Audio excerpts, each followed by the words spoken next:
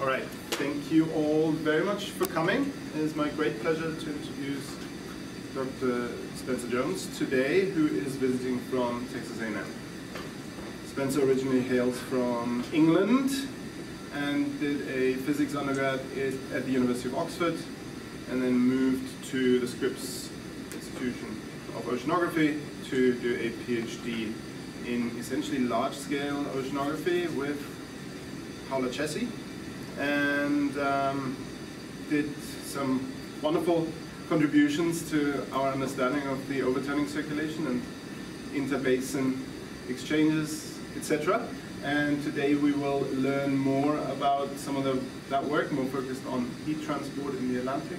And I am very excited to hear what you have to talk about. Just to complete your CV, you went from Scripps to Lamont, yes. Did a postdoc for 2 years, 3 years? 3 years. 3 years at Columbia, Yep. and then you now have been at Texas A&M for a couple of years, Yep. 2.5. Yeah. The rest is all you. Okay, thanks, Till. So I'm going to talk about heat transport by the overturning and the gyres, and this is work that came out of a little bit is kind of inspired by my PhD work, but it really, my PhD work was on idealized models, and this work is really starting to dig into more realistic models, and particularly it's about this kind of new diagnostics for heat transport and how we can apply them to climate models. I thought I'd give you an outline of the talk first. I don't know whether I actually might stand over here, maybe that makes more sense. Then I can see you better. The talk is about heat transport and how we want to split the heat transport between heat transport by the AMOC and heat transport by the gyres.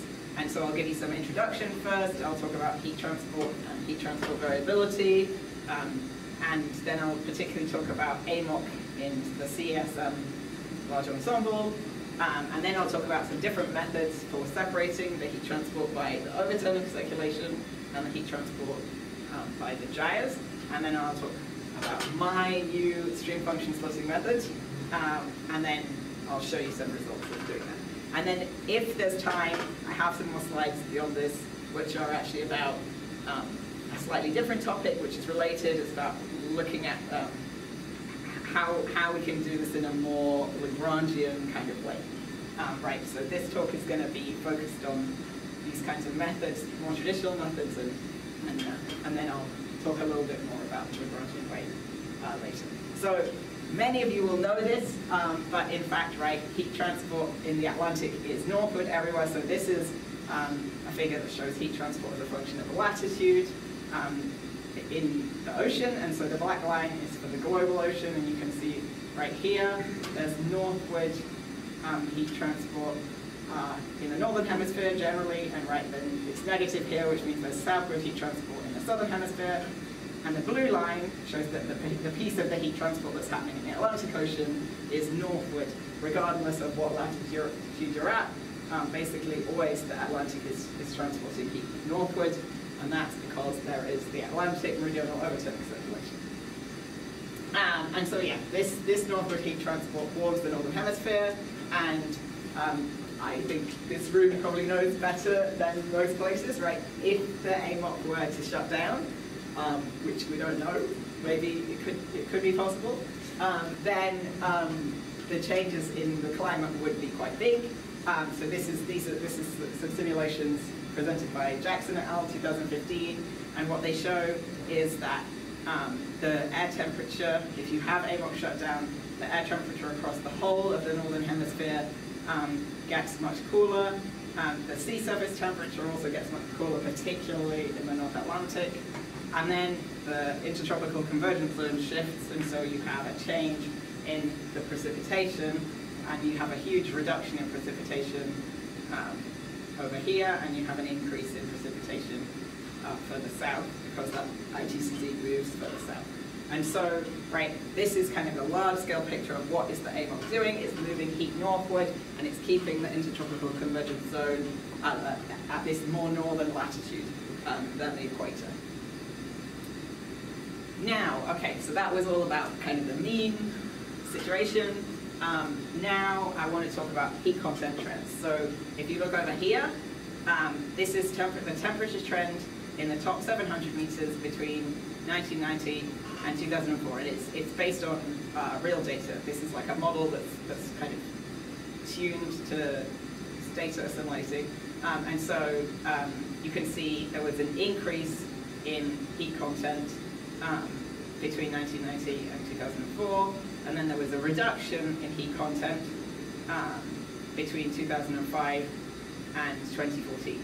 And so this is kind of the kind of thing that can happen in the North Atlantic. We have decadal variability of the heat content in the North Atlantic, and we want to explain where is that decadal variability coming from.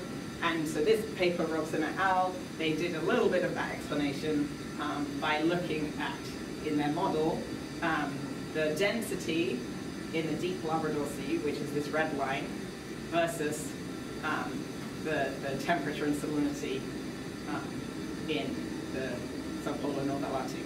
And so what they found was, right, there's this increase in around 1990 in the density in the Labrador Sea. And so what they say is, oh, if you increase the density of the Labrador Sea, that's going to increase the overturning circulation. So what happens is, you increase the density in the Labrador Sea, you get an increase in the overturning circulation, and then that leads to an increase in the heat content in the North Atlantic. And then subsequently, like, there's a decrease in variability in heat content.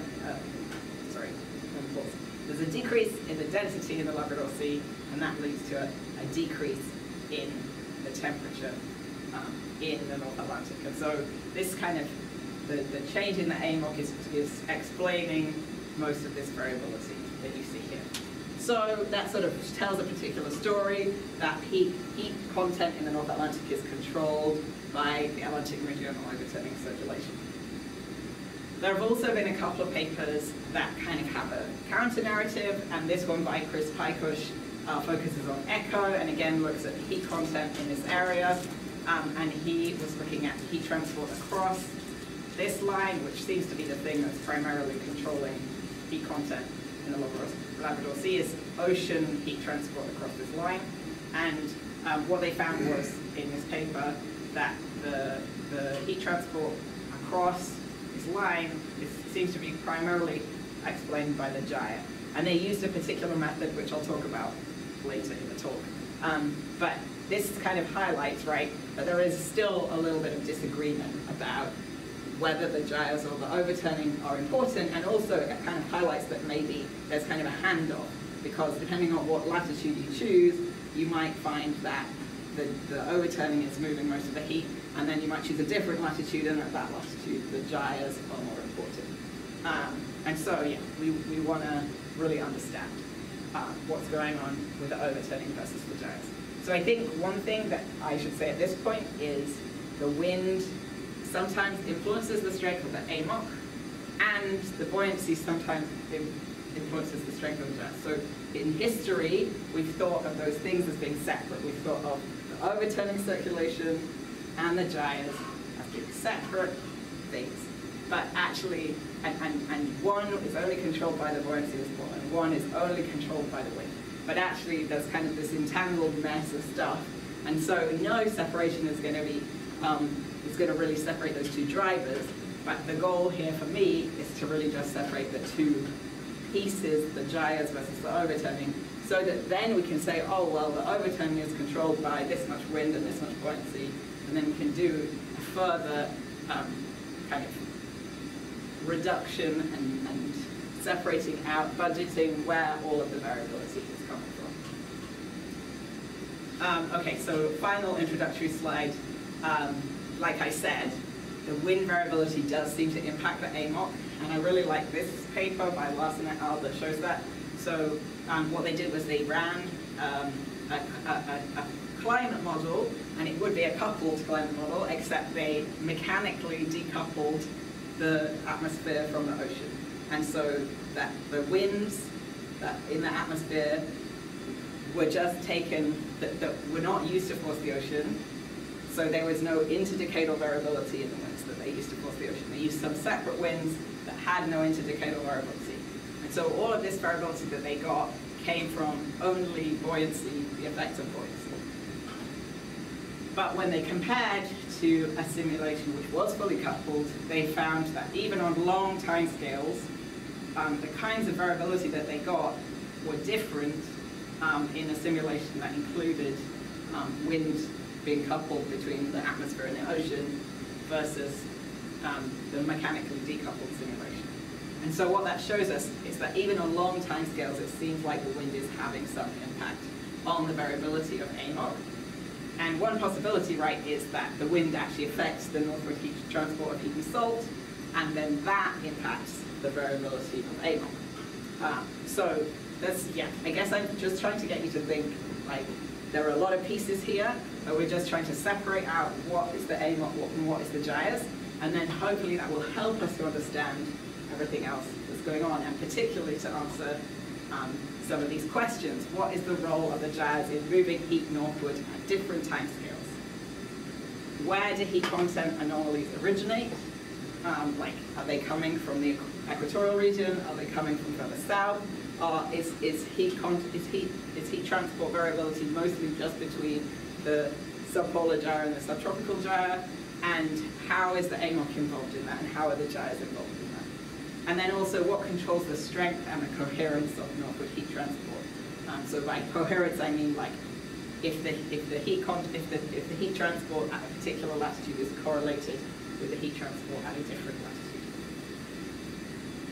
And so separating the AMOC and the gyre heat transport is going to kind of help us answer some of these questions. I'm not promising that I'm going to answer these questions today, but I'm going to like start to create a framework where we can start to think about it. Okay, I wish I sort of had this up here one at a time, but so I used the CESM large ensemble as a test bed for this, which is a 40-member, fully coupled ensemble and of CSM1, and it's for the period 1920 to 2100. And so how do you get an ensemble? You change the initial conditions a tiny bit, and then you run forward, and the internal variability on the different ensemble members is going to be different. I only look at the period 1940 to 2005. Why do I do that? Before 1940, probably these initial conditions haven't had time to have that much of an impact on the internal variability, and so the simulations are probably a bit more similar. So I wanted to give it a bit more time for the simulations to become different.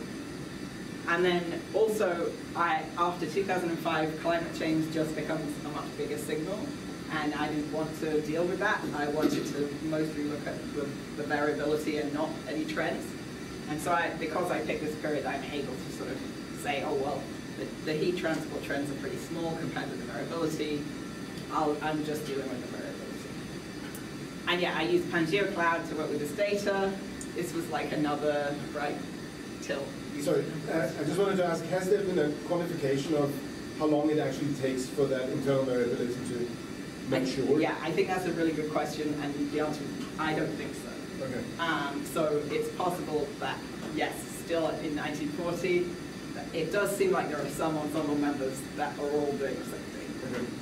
But not all of them are doing the same thing. And yeah, it's a bit qualitative, what I do is the truth. So yeah, I use PangeoCloud to work with this data. And yeah, the CSM large ensemble is not the real world, but it has kind of similar decadal variability in subpolar ocean heat content.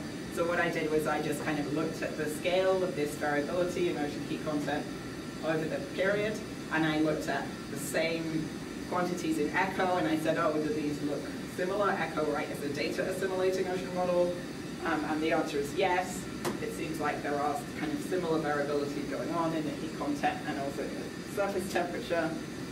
So, right, we're not expecting that the decadal variability is going to be the same, and in fact, right, by design, it's not. We want our ensemble members to have different decadal variability, but yeah, the goal is just to understand the range of variability. And so you can see here in CESM, the AMOC is looks like this. We have I plotted it in potential density space. So this is potential density, this is latitude. In lighter densities, right, you have northward transport, that's what's represented here. And you have sinking in the North Atlantic and formation of deep water. And then you have southward transport at these dense densities. And the black dashed lines represent places where I'm going to apply diagnostics. So 34 north, 26 north, and 5 south. And different ensemble members have different AMOC variability. So you can see here that this kind of box and whisker plot represents the kind of scale of possible variabilities between different ensemble members. Some ensemble members have less, some ensemble members have more. Whether that's statistically significant, it's not 100% clear. But yeah, these are just to show you that there are generally, there's more variability at 34 north and 26 north, and generally there's less variability at 5 south. And yeah, I define the AMOC transport to be the maximum stream function. So that's the maximum northward transport above any possible isothermal. Okay, so now I've told you a bit about AMOC and CESM, and I'm going to tell you a little bit about the different methods for separating, overturning, and gyres. And so, yeah, here are here's the kind of thing that I want you to think about first when you think about partitioning heat transport. So there's this thing called the gauge problem, right? And that means that any method we choose must be volume conserving. So here's an example.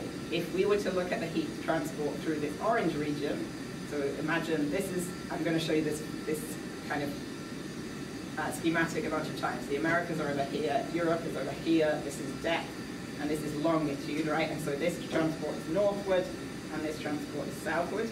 And so if I were to only look at the heat transport through in this orange box, it's not a well-defined thing, because you're going to need a reference temperature, and you could, for example, right, you could say, I want the heat transport, I'm going to take the transport times the temperature in degrees C, right? And then you would get a particular number. But you could also say, I'm going to take the temperature in degrees Kelvin, and you'll get a totally different number. That's a very extreme example, but in any box, you probably want to take away a reference temperature. And so this is not a very well-defined heat transport. Whereas, if the total volume transport through a particular box is 0, right, then you're allowed to calculate the total heat transport, and it's not dependent on what reference temperature you pick. And so if we pick the green region, and the green region has no net volume transport, then we're allowed to find the heat transport through that box. So all of the different methods that I'm showing today have this property, that the volume that's associated with the AMOC is 0, and the volume transport that's associated with the gyres is also 0. This is the kind of traditional method, and then the one that was used by Paikush. And what they do is they take the zonal mean of the temperature, and they take the zonal average of they take the zonal integral of the transport. And so you can see, right, this is depth and this is longitude, and you take the zonal mean on a depth surface, you're going to get some profile of transport, and you're going to get some profile of temperature, and then you can multiply those two things together and integrate and get a single number that tells you the heat transport by the overturn. And then you can say, okay, well, everything that's left out is the heat transport by the gyre. We're not going to worry about any other terms. This is what people usually do. And this might be the best we can do. There are like times when this is the best method, I have to admit, and that's because if you have some mooring observations, you might have them in a couple of locations. You know the depth that they were taken at, and you know approximately the volume transport between the moorings, because you can do that with geostrophy, but you're not able to figure out, find any more complex information. So with observations, this might be the best method, but it has some clear downsides, right? We know flow does not follow depth surfaces. It's much more likely to follow isopignals. That's energetically a more energetically favored thing to do. And there are some other features, like, for example, if the gyre is, if some part of the gyre is actually flowing higher in the water column and then the return flow of the gyre is lower, or vice versa, like if the gyre is distributed at all in depth, then that distribution is going to be piled into heat transport by the overturn, and we don't really want that. And there's like some very obvious cases where this doesn't work. So this is an example. If you imagine, right, this again is the Americas, this is Europe, and if you have a northward transport on the western boundary that's warm, and a southward transport at depth, right, this is representing overturning. But in this example, I don't have any gyre transport. And yet, if I take the zonal mean temperature and I multiply by the zonal integral of transport, I'm not going to get the total heat transport, because this temperature you get when you take the zonal mean is much, much cooler. And so the heat transport by the overturning tends to be underestimated, and the heat transport by the gyre tends to be overestimated in this kind of setup. So yeah, even though there's no gyre in this setup, a bunch of heat transport is attributed to the gyre. Often people, when I started talking about this as a problem, people started to suggest, oh well, we should be just doing this in density space. Like, we've already learned that AMOC is a thing that we should be studying in density space. And flow generally follows density surfaces, so that should be fine. But it actually ends up having really similar problems to this. And that's because the isopycnals slope up towards the surface on the western boundary, and so a lot of this temperature, there's like a lot of warmer water that's flowing northward right here. And then the density method, you're integrating zonally, but you're integrating along density surfaces to get these things that you're going to multiply together. And those density surfaces get both deeper, like the actual thickness between the density surfaces is wider, and also this water is just a lot colder because it's not near the surface anymore. And so you actually end up with even less of a temperature difference between the surface and the bottom if you take the zonal average along density surfaces. And so you end up, again, underestimating the heat transport by the overturn. I think in an ideal world, we would see particles in every model and look at heat transport from a Lagrangian perspective, and then we could say, oh, what's actually happening is some water parcels are kind of getting stuck in the gyre, and they're going around and around, and they're transporting this much heat, and some water parcels are continuing northward in AMOC and transporting a particular amount of heat. So this is just a schematic of like how you could do that in an idealized model based on something that I did a long time ago. But you could do this in a realistic model as well, right? You could seed virtual water parcels, you can look at the temperature that is associated with each of those water parcels. But I want to be able to develop a method that is usable to actually compare models that have already been run, and particularly I would like to be able to compare coarse resolution models and high resolution models. I would like to compare different models in the CMIP6 suite, and so I would like to have a diagnostic that I can apply to any model. And I would like to be able to apply this diagnostic also to any tracer. I'm going to talk about heat, but like we could do it with carbon, right? We could do it with anything we like. And so this is how I got to this place. And then I also was kind of aware of this ancient ensemble work, which is about what is the AMOC really, what is the transport that the surface really made up of? It's made of these two pieces I'm asserting. It's made up of the AMOC, and the AMOC generally near the surface is going northward, right, and it's following the western boundary. So you have upwelling, maybe in the south, maybe in the Indian and Pacific Oceans, and then that water follows the western boundary, it goes northward and sinks, and then on top of that you also have the gyres are also present at this kind of shallow depth.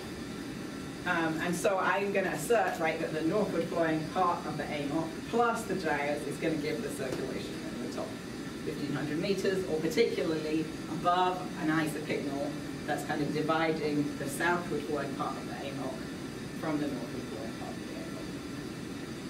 the And so this is what it ends up looking like. Stommel came up with this sketch from like adding those two things together. You have flow that sort of goes snakes around the gyres.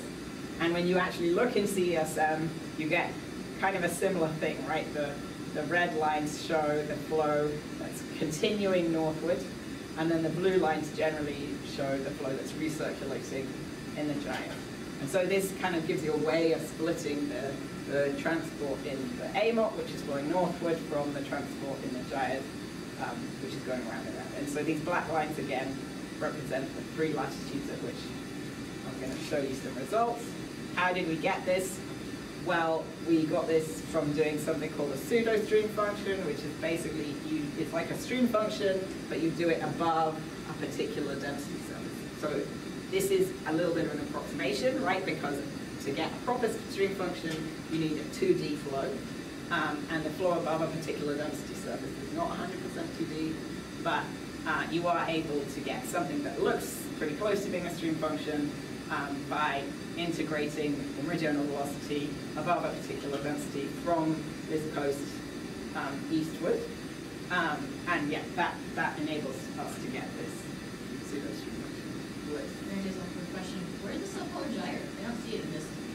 So I think the answer is just it ends up being weaker than everything else, and so it doesn't really show up here. But if I were to put more contours on the plot, you would see it. It's just that like this plot works better if I have like not too many contours right here. Otherwise, it just gets very messy. But good question. Can I ask? Yeah. How do you? What's the distinction between the red and the blue?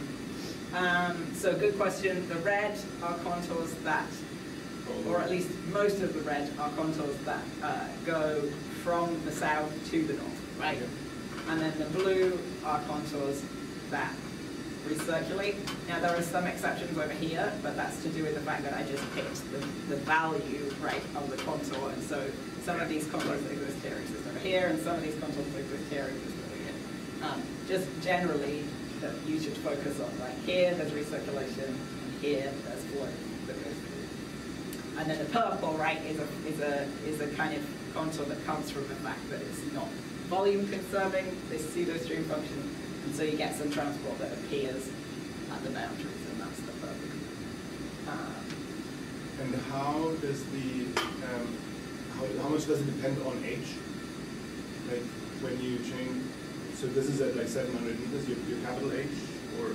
I know, I pick a particular density, right, okay. Rho m, and that rho m is the density associated with the maximum of the AMOC stream function. So above that density, the flow is northward, below that density, the flow is southward. So it's actually kind of deeper, it's more like 1,000 meters. Okay. But it's associated with a density, not a depth. And so the depth varies? Yes. Well, no, it's because this, okay, let me, you're asking questions that I usually go off, yeah. But right, this is a Heaviside function, yeah. Right? And so this depth is from the bottom of the ocean to 0, but you only count the bit that's above that particular ice. Thank you. Yeah. Okay, so there is kind of, right, you can see here, you could potentially do a breakdown at any location, at any latitude. But I'm going to pick a special case, and that special case is the case where the northward flow is on the western boundary. And that's just because at the moment I want to keep things as simple as possible, so I'm going to always pick a place where the AMOC is pinned to the western boundary. So like here, where the red is close to the western boundary here, the AMOC is close to the western boundary here, the AMOC is close to the western boundary. And this means that it's easier to kind of separate out 3 individual regions. This yellow region is the northward heat transport by the AMOC, and it's separated from the green by this isopignal, the rho m isopignal, which is the isopignal that divides the place where the streamline, where the flow is northward, and the place where the flow is southward. And so, yeah, so the yellow plus the green is the AMOC part, and we just say everything that flows through here is heat transport that's associated with AMOC, and then we say everything that's through the blue part this heat transport that's associated with the gyres. You actually, and then, right, you have this thing that you have to conserve volume, and so you specify X star such that the volume has to be conserved. And so that's the location of this division is based on the fact that there has to be zero volume transport through the blue and zero volume transport through the yellow plus the green. You also have to do some kind of little bit of time averaging. There are like going to be some months where the AMOC is actually not positive, and this means that this X star is not well defined, and so you have to do a little bit of time averaging so that X star ends up being well defined at all times. And I do a 24-month learning mean, and I'm going to name this at the moment the stream function splitting method. It's based on this thing called the pseudo-stream function, and so I thought, well, this is like at least kind of makes sense, right? We're splitting according to the stream function. It would be possible maybe to apply this method outside the western boundary, but I think you can see there are like quite a lot of details to be ironed out, and so I decided to do the simple thing first and only consider this case where the flow is on the western boundary, because otherwise you have to define two different locations, the place where the one gyre ends, the place where the AMOC begins, and then vice versa. So I just decided to do the simple case first. Okay, so yeah, I'm doing this special case, and here are the first results. So I just first looked at where is X star, where is this location that splits the northward transport from the gyres, and at 34 north, and at 26 north, and at 5 south, they're all like pretty stable under this definition. You don't have X star that moves around over the basin. And I quite like that because it means that you're not worried that you're kind of like accidentally including a whole bunch of gyre transport in your definition. So that took a little while to kind of get it to work nicely and pick good locations.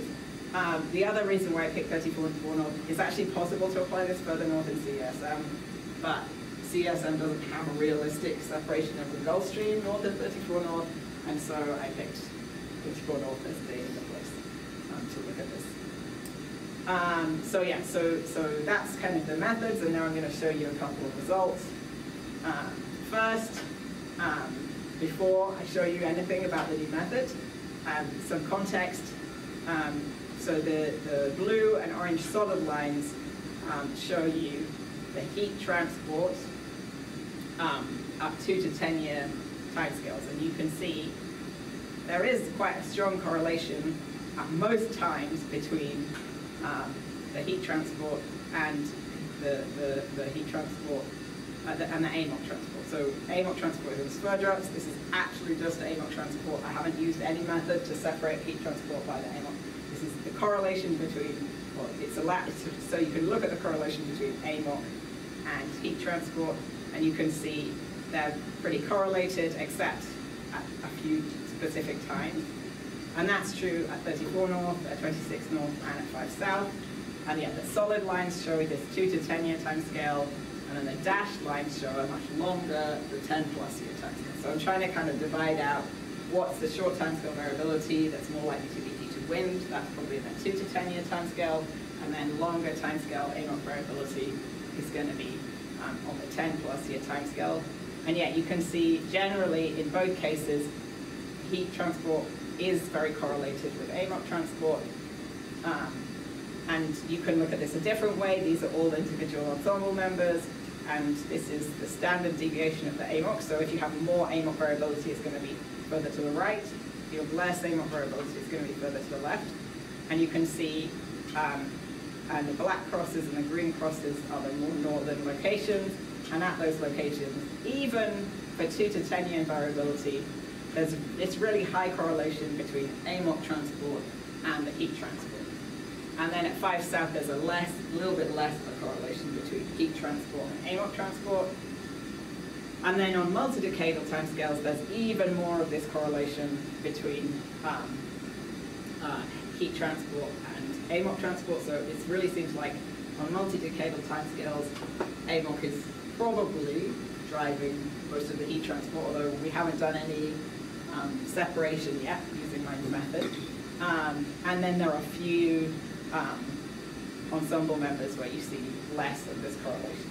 And I do think this is like something to be explored more in the future. But so this is kind of what it looks like to apply my new method. You can see over here, right, the western boundary current is northward, that's what the red is, and then there's a little bit of recirculation southward, that's blue, and there's also southward transport over here that's more associated, I mean, it's all associated with the gyre.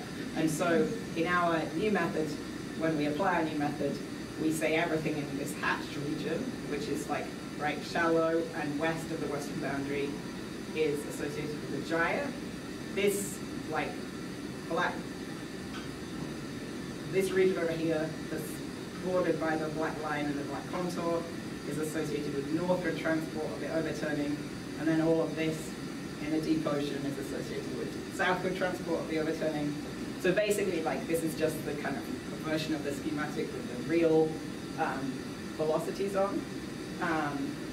And yeah, so this is kind of what we're applying.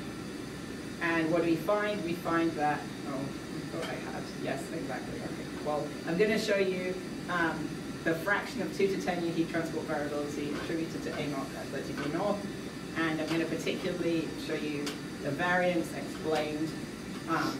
So what this tells you is the fraction of the variance that's explained by ocean heat transport attributed to AMOC by various methods.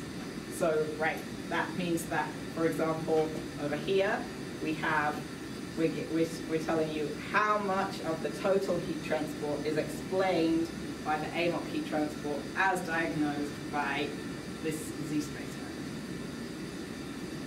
method. So if we just look right over here, no, this is not, I knew I screwed something up. So this is the 2 to 10 year ocean heat transport variance explained by AMOC.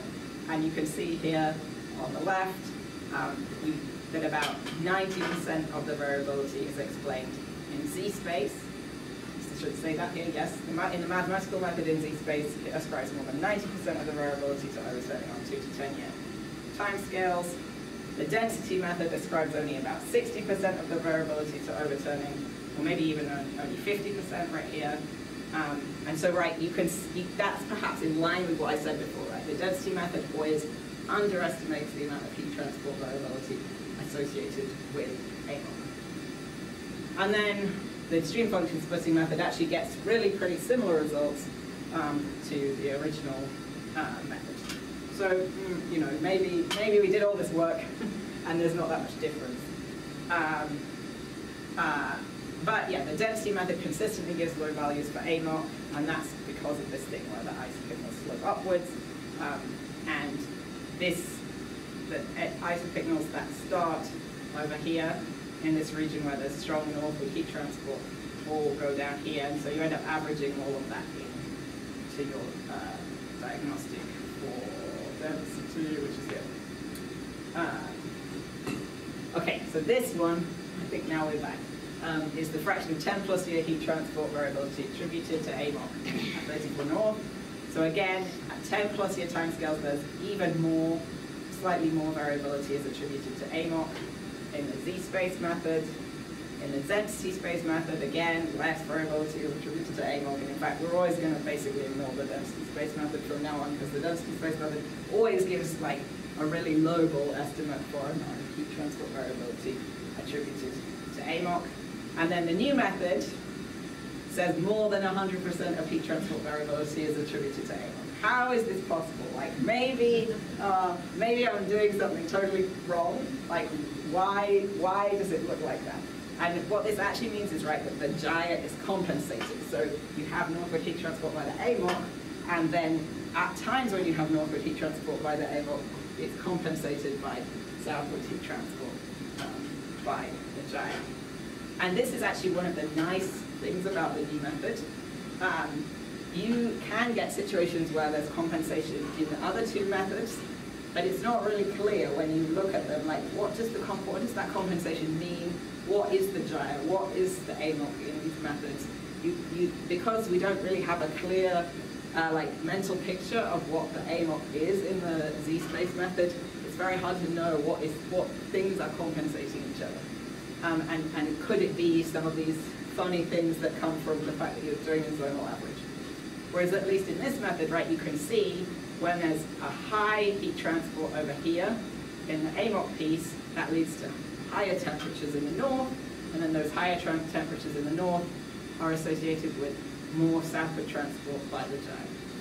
And so this compensation kind of makes sense in this new method. And so, right, this is the fraction of 10 plus year heat transport variability attributed to AMOC at 34 north. And all of the methods ascribe more heat transport at 10 plus year timescales than at shorter timescales, but kind of same vibes of what's going on. And then at 26 north, the results are basically pretty similar. We have this, again, we have this kind of region which we're associating with the gyre, the region that we're associating with the AMOC, and we're looking at we're separating, right, so the heat transport through the region that's associated with the gyre is put into the gyre, and then the heat transport through this region, and this region is associated with AMOC. Okay, and so the fraction of 2 to 10 year heat transport variability attributed to AMOC at 26 north, again, you get mostly the mathematical method in Z-space attributes most of the variability, or basically 100% of the variability, to AMOC.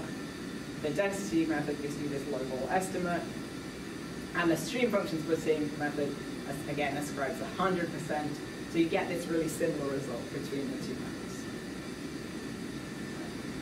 Yeah, definitely I could have checked these a little bit more. Okay, and then the stream function splitting method suggests there is some compensation between the gyres and the overturning at long timescales. Again, so same story. Why did I show you 26 north? Did you have questions? I was just going to ask, is there a way to assess how much of that signal is compensation? Like if you have, like in the previous one, you had exactly 100% essentially. Does that mean there's no compensation, or does that mean? There is compensation, but it's, yeah, I think that that's an interesting question, and I think it does raise a question of what does compensation mean, right? Because certainly, probably, the gyre is bringing more heat southward when the AMOC is bringing more heat northward, but also, yeah, I don't think it's possible for that to be true and to get 100%. Right, if you have any compensation, then you should get more than 100%. Okay. I think that's the answer. Well, I hadn't really thought about that before. Oh, okay, here we go. So why did I show you 26 north when it gave you exactly the same answer? Well, the answer is there's this one thing that I wanted to do, which is show how correlated the estimates of heat transport due to AMOC are. So right, we applied the stream function splitting method, we get the heat transport due to AMOC from the stream function splitting method, and then we see how correlated is that estimate at between 26 north and 34 north, and the answer is they're very correlated. And that's what you would expect, right? You would expect that if you have AMOC and it's transporting stuff heat northward, it's going to keep transporting the same heat northward at 26 north and at 34 north, and there's not going to be that much change. But if you use the Z space method, you actually don't get so much correlation between the two latitudes, and it's because the Z space method is doing some kind of arbitrary bucketing of what heat transport is due to AMOC and what heat transport is due to gyres, and it happens to give similar results to the stream function splitting method, but those results are just not very correlated between latitudes in a way that suggests that probably the Z space method is not actually doing a good job in reality. Finally, there's 5 south. 5 south, honestly, is like a bit of a, it's like an interesting result, and probably shows you that this method kind of highlights some places where there's just more complex stuff going on. And the key reason is, right, again, this is depth, this is a longitude, and we attribute this area in our new method to being AMOC and this area to being a gyre. But this area that contains the gyre, actually it contains the subtropical cell. So, right, this southward transport near the surface and northward transport a little bit below it is not associated with the gyre, it's associated with the subtropical cell, which again is probably a primarily wind-driven circulation, but it is in the vertical. And so you're going to see this leads to you getting really different results from the two methods. And so, right, again, the z-space method attributes 90% of variability to the overturn. The density method gives you this global answer.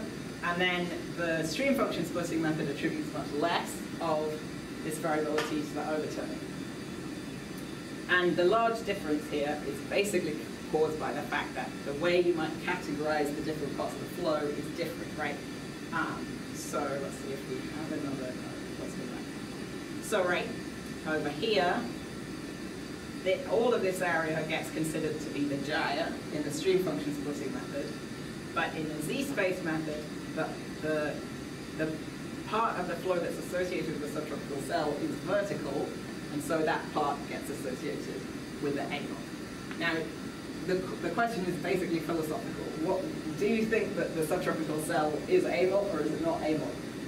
I don't know. Like, I don't have the answer. But I think this kind of does highlight that, like, in not all locations do we have a complete idea of what we're trying to do. Oh yeah, and then on 10-year timescales, you actually get much more similar variability between the z-space method and the stream function splitting method. Why is that? It's because the subtropical cell variability gets kind of averaged out on these long timescales, and so you get much more agreement. All of the variability is again due to what we are sure is AMOC and not including the subtropical cell. I'm going to skip these probably. This is basically the same stuff. Yeah, like most of the heat transport is due to AMOC, maybe a little bit less than previous latitudes. Okay. And yeah, at this latitude, there's also this huge variation between ensemble numbers, which I don't understand, and probably needs more thought. But so, right, this kind of highlights that there's kind of a bit of a philosophical problem about, like, is this little blue circulation, which is the subtropical cell, which is primarily due to wind, but exists in density space, is this part of the AMOC, or is it not? Okay, so here are some conclusions. The mathematical method in density space seems to underestimate the heat transport by AMOC.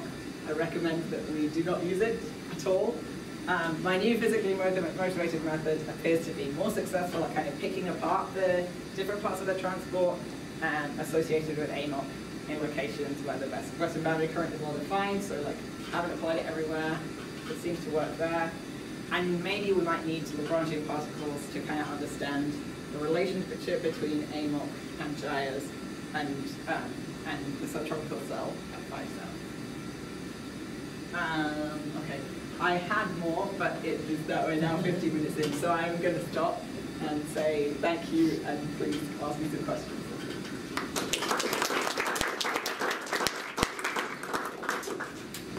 Thank you very much. Thank you all. Students, question? Evan, yeah. Before you raise your hand, what is your question? Okay, so your stream function splitting method, when you show it and you show the heat transport, it seems like it is cutting right through the western boundary. Yes. And I guess my question is, do you think it makes sense to say anything west of a certain point is definitely going to go north, and anything east of a certain point is definitely going to be recirculated? And I guess maybe what you're getting at with like a Lagrangian perspective of tracers would make more sense. But I would think that like the whole western boundary current might, at certain points, have all of that energy going north, or all of it getting recirculated, versus this where you're kind of splitting it down the middle. I think that's a really good question, and highlights like, yeah, some of the difficulties with not doing Lagrangian particles, but like, I think the answer is certainly, right, a volume that's the same as this volume goes north, and a volume that's the same as this volume gets recirculated.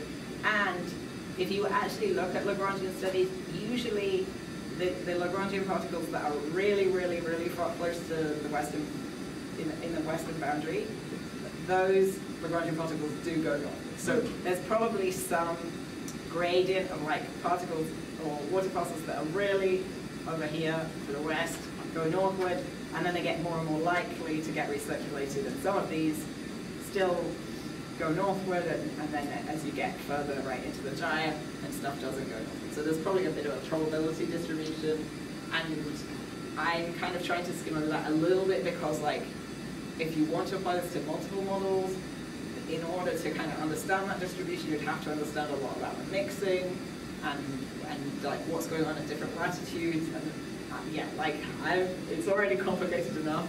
I want it to be simple as possible. But I think yeah, you're pointing out something that's true and a reason why Lagrangian particles are useful. Okay.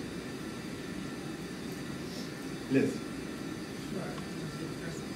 This is super cool. I really like this method because it makes so much more sense as a way to divide overturning and gyre compared to like other things. You've got that nice stream function. Something that's been, you know, I've heard a lot of is, oh, you should never use depth space AMOC for your climate diagnostics. It's not physically based, and in some polar gyre you're getting it wrong when you use that. So I'm wondering with your method, if you tested, if you use like that instead of a critical density as your dividing line between, you know, overturning this way or that way, if you tested it with like a maximum depth to see how much that matters or not, like, because, okay, sure, I will concede the fact that AMOC in depth space is not as physically motivated because things move along nice and signals, but you're showing that using depth method for heat transport might be almost as good as the stream function, and it's a lot simpler. Have you tested that? Have you, like, you know, maybe pushed back on these folks who are saying you cannot use depth-based MOC for anything because it's just not physically motivated? Yeah, the answer to all of the above is no, but like, I don't disagree with what you're saying, like, especially because you're only looking at one surface, and actually the depth of this surface, what results you get is quite insensitive to which isothermal you pick, because like all of the heat transport is actually happening up here, right? And so it shouldn't matter very much. So I think the answer is probably you could do it in depth space, and you would probably get similar results, and it probably would be fine. But no, I haven't done tests. It's nice to hear that, because we were working with Steve about, but as you are aware, it is just so difficult to get things in physically space and do right, and Yeah. get away without it. Yeah. I was wondering, you were alluding to some results. Maybe do you have some Lagrangian tracer results in those? No, what's in the later slides is, I should say before moving on, there's a preprint if anyone is interested. So if you want to apply this method, please look at the preprint.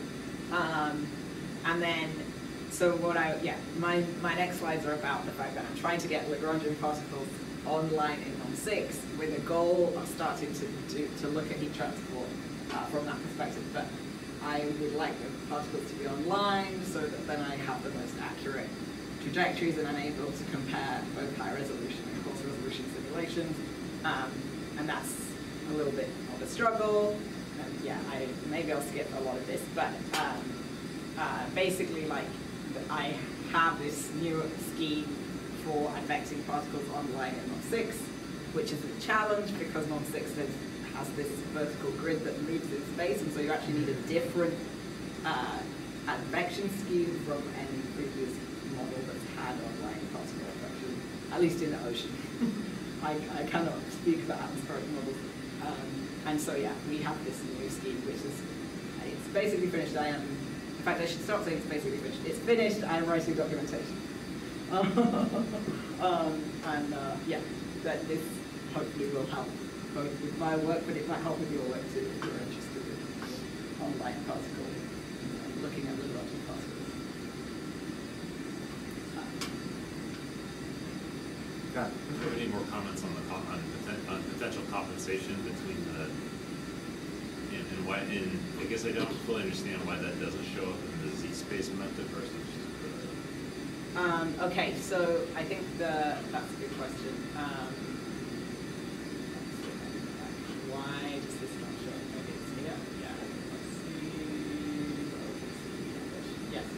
so why does it not show up in the z-space method? Sorry, sorry to interrupt before you even get started. Can you remind me you got the covariance divided by the covariance between what? Okay, the covariance is between the total heat transport and the heat transport associated with AMOC, and then we divide by the total variance of the heat transport. And so that tells you, right, how much of the heat transport is explained by AMOC in that particular method. Yeah. So good to remember that. And so the answer is yes. In some ensemble members there is compensation even in the z-space method. But why is there not compensation all the time?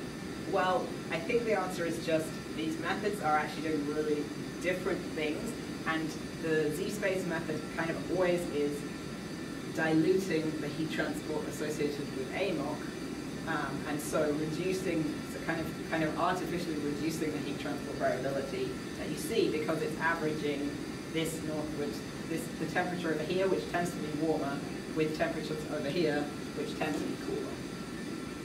And so I think the answer is yes, there is compensation. There is compensation going on here, probably. It's just that that's also being masked by this additional effect that you're doing the zonal integrals.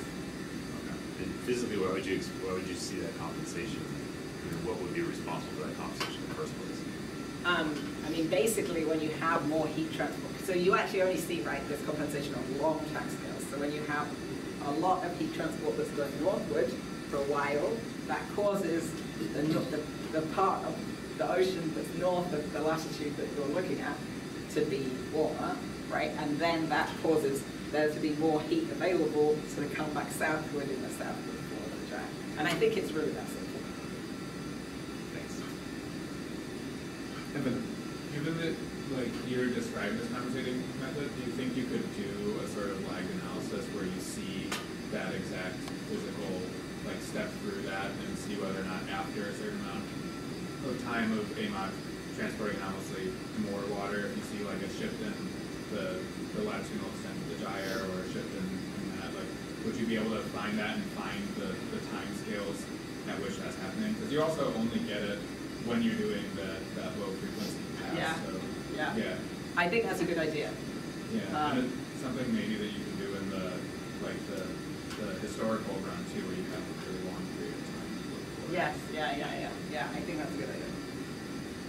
I have not done it. I've been trying to finish this work, but yes. That is, yeah, thank you. Anything else? Well then, let's thank our speaker once more.